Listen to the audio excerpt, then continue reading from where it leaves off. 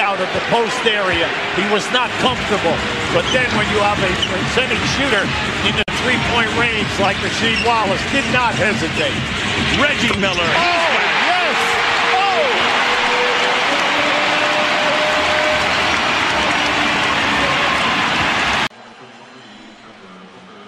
We had been given words they were out of timeouts, but we do have before 20, so they can advance the ball and shoot a three no matter what.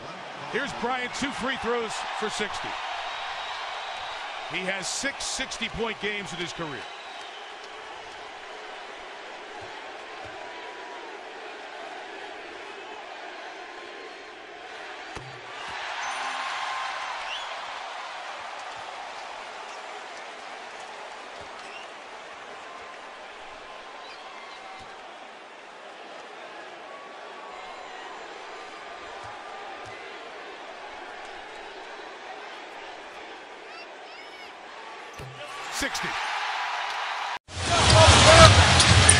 Phil Jackson on the other bench, of course, trying to win his 10th title. Malone takes it from O'Neal and hits, so Shaq gets the assist. Malone, with his first 2 points, gives the Lakers the lead. And calls timeout.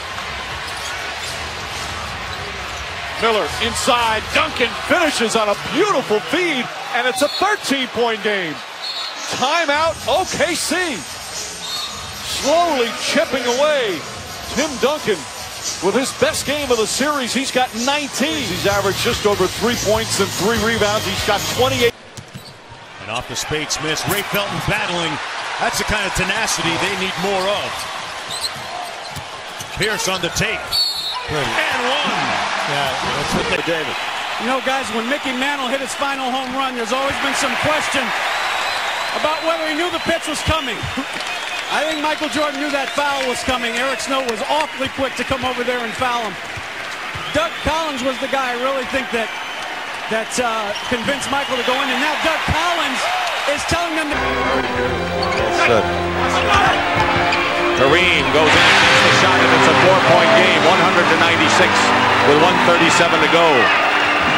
Tell you, Richie Norris going to the basket, lays it up, misses. Barkley with a rebound, falls with a pull, and he's fouled. Charles Barkley gets a bucket in his final game.